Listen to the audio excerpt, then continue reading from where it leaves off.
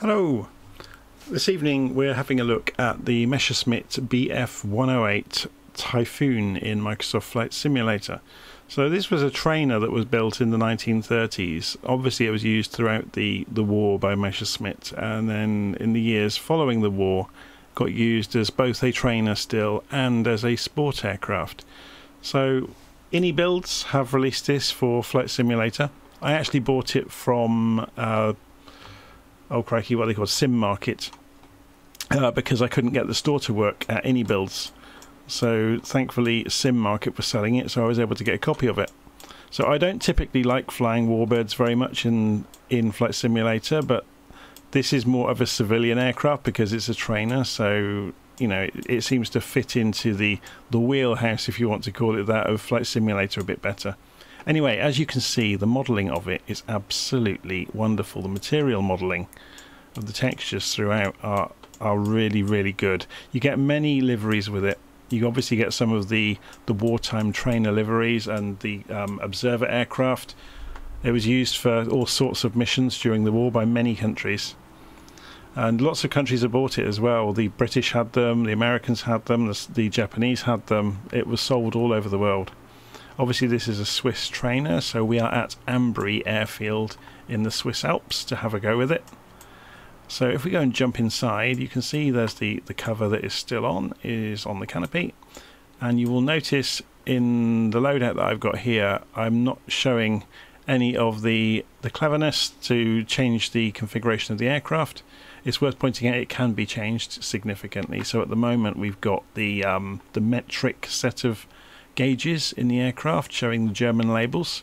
If we go and click on the little fastener on the glove box on the co-pilot side, you can see you get a small control box here. So in here we can configure the aeroplane. So we can, oh, that's gone wrong actually. In settings we can say enable the chocks or not. We can have a classic cockpit, which it is at the moment. If we switch off classic cockpit, we get a comm radio and a transponder. So if you were flying it on VATSIM, for example, you would obviously need the transponder. If you want to fly it in its original configuration, you can switch those off. You can switch the gauge set to imperial gauges. So you can see obviously much more recognizable, if you're British at least or American, much more recognizable gauges around the cockpit, which are great, and they're really nicely modeled as well, I have to say. So you know, you go looking around and they're nicely done. You can have curtains visible or not. I'll show you those in a moment because we'll come back to that. If we go and look in the maintenance section, you'll notice it's got this kind of wing folding mechanism for stowing the aeroplane. So to begin with, before we do that, we will go and remove the rain cover from the aeroplane so you get a proper look at it. It's worth pointing out, you'll probably noticed in lots of other simulator aircraft that quite often they have issues with the glass. This aircraft doesn't seem to have any issues with the glass at all. It always looks really nice with no kind of artifacts, which is really cool. Okay, so yeah, we talked about there's the option of some curtains. If we go back into the settings, we can have the curtains visible or not. If we make them visible, you can see there they are above our heads. And if we go back over to the maintenance section, we can pull the curtains or draw them back up again. So if we go and pull them, then they'll reappear, and they cast shadows properly, which is really nice. You can see there is some component status, so you do get wear and tear on the aircraft, which is really good.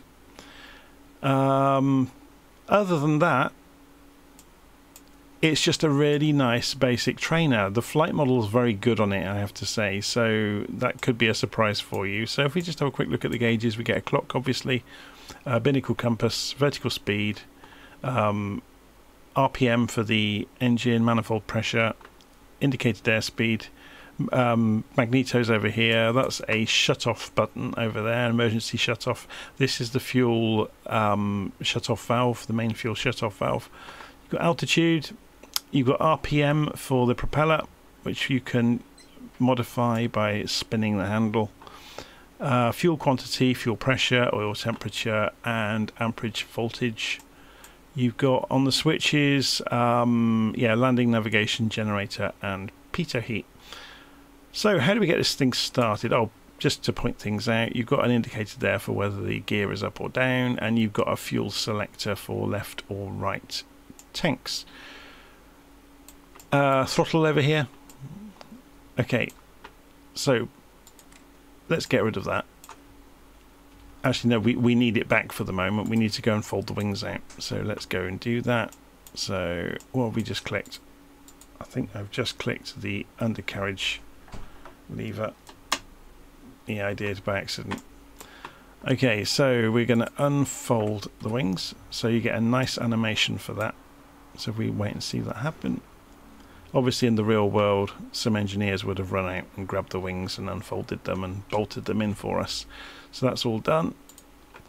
So we can now go and get rid of that out of the way and run this almost in its stock configuration as it would have been, but obviously with some English gauges to help ourselves out here.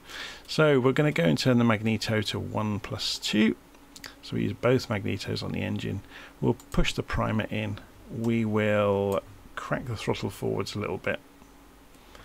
We will lift the lever for the fuel shutoff valve, and we will press the start button. And the engine is running, and we can pull the primer back out.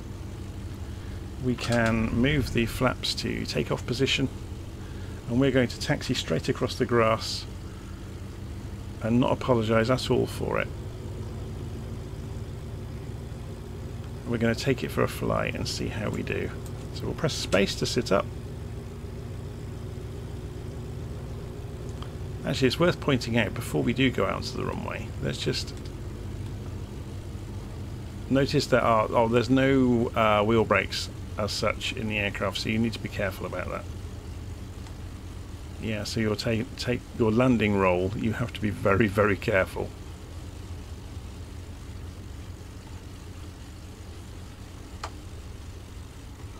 So there's no parking brake either. Okay, so just before we do go and take off, let's just have a little look at, we can unhook the canopy, and we can, as well as the windows working and influencing the sound correctly, we can actually open the canopy both sides, so you can completely uncover the canopy. So all of these nice animations are already in here, and they work really nicely. I just wanted to point that out before we take off, because obviously once you're in the air you can't do that. Okay, there is no mixture control. That's something else that was a bit of a new thing for me. So something else as well, if we look outside, you'll notice it's quite a narrow track on the wheels. You need to be aware of that and be ready to dance on the rudder and the ailerons on the takeoff roll, because it will get caught by the slightest crosswind. Okay, so I'm going to be ready on the ailerons and the rudder to catch it.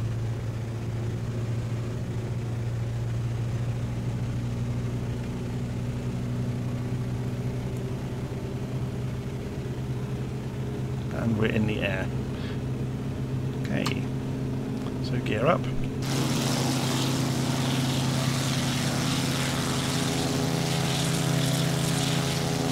It will do about 130 knots. So I'm going to raise the flaps now as we gather airspeed. Ambri's beautiful, isn't it? I've set the weather for the summer, just so we get some nice views instead of just boring old ice and snow everywhere.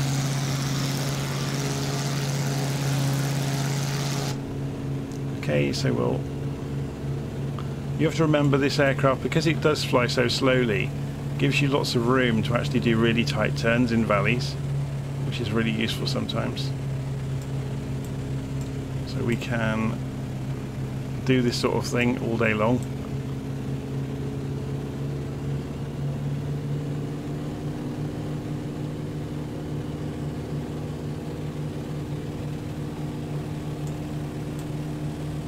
It flies really nicely, but you do have to stay on top of it. It can get away from you quite easily. If we take it up to a little bit of altitude, you can see that it will drop a wing when we stall. It will cause a stall in a moment. So we're just climbing out. It takes it a little while to accelerate, but when it gets going it's quite fast. I didn't actually put the... did I put all the lights on? I can't remember.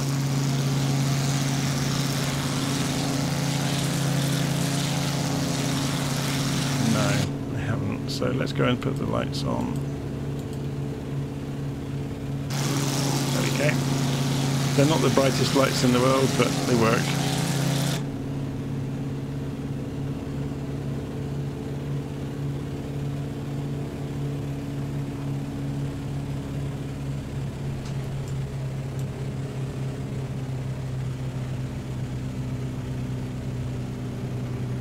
Okay, so we'll fly over the top of the airfield and pull the throttle back.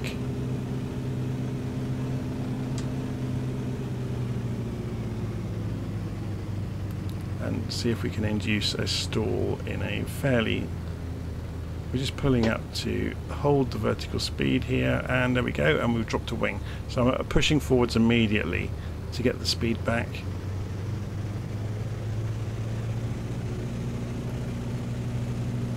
And open the engine again.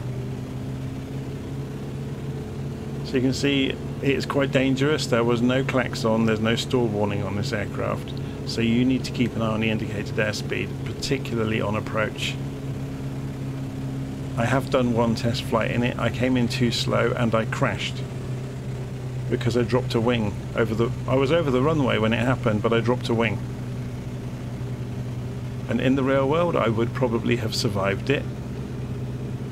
But there was very little warning that it was about to drop a wing, so you just need to be mindful of your indicated airspeed as you come in for an approach. So what we're going to do is fly down away from the airfield over here and then circle back in and come in for an approach. So to give ourselves some drag in doing so, we're going to go and drop the gear. So you can see that coming out again. It takes a while for the undercarriage to come down. So you'll notice it's such a narrow gauge, I guess you'd call it, on the undercarriage. So you need to be mindful of that.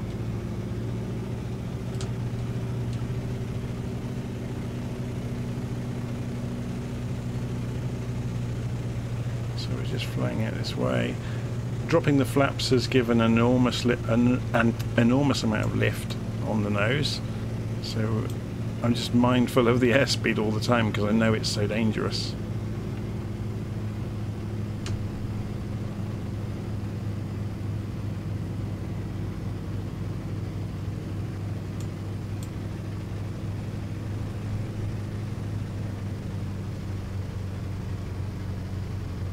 Yeah, I think we're still going, we're a bit too high and we would gain a lot of airspeed, so I'm going to circle. Obviously we're only going slowly, so we can circle in what would normally appear to be quite a difficult place to circle.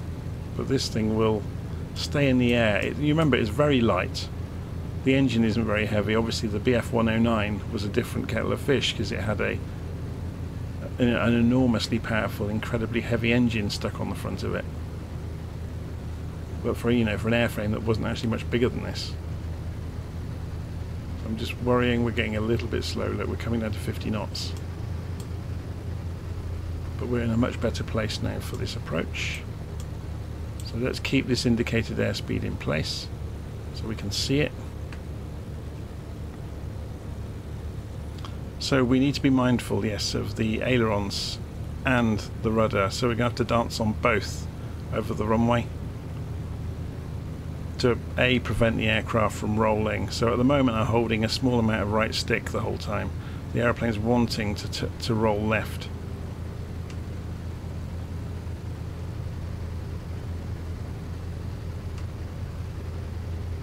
It's quite fascinating how it has these idiosyncrasies that you would have to learn. I'm just keeping a very careful eye on that indicated airspeed, knowing how dangerous this is.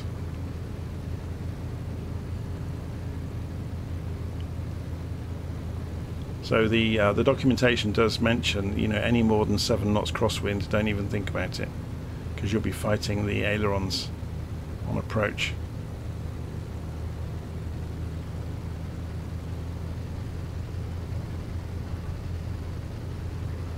Oh, I think I probably put the wheels through the wings. That was very heavy. I'm amazed I got away with it, to be honest. And I'm going to do a ground loop. No, I got away with it. So I'm holding back stick there to force the tail wheel into the ground. So it just shows you need to practice this aircraft. It doesn't come easily. And you saw I got to just under 50 knots and it started to sink on approach. So I was too slow. But it looks amazing, doesn't it? So I'll lift the flaps.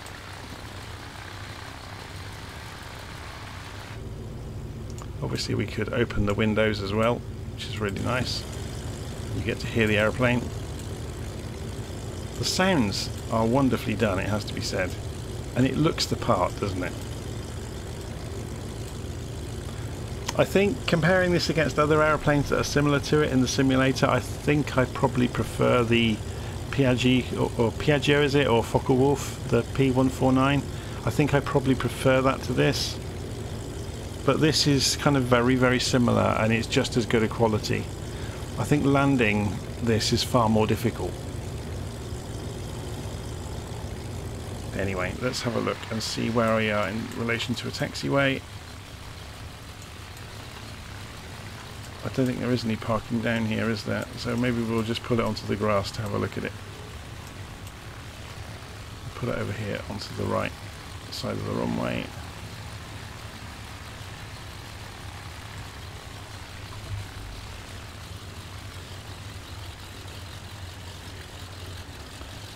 And let it roll to a stop in the grass.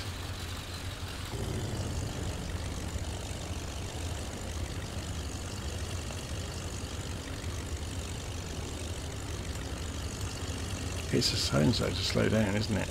Obviously you could induce a ground loop to stop it. There, that stops it pretty sharpish.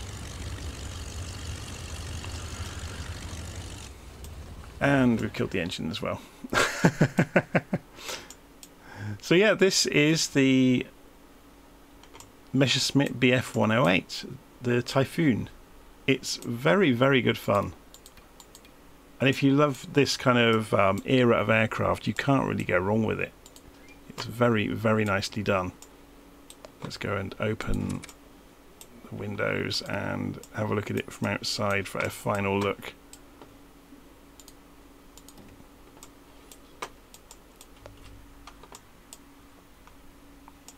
So there you go.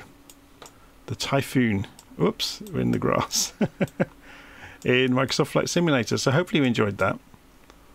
As I said, I got it from Sim Market. I couldn't get it from Mini Builds because their store wasn't playing ball. They have something wrong with their checkout, I think, with PayPal purchases. So anyway, I'm going to leave it there. Hopefully you enjoyed that, and I'll see you again soon.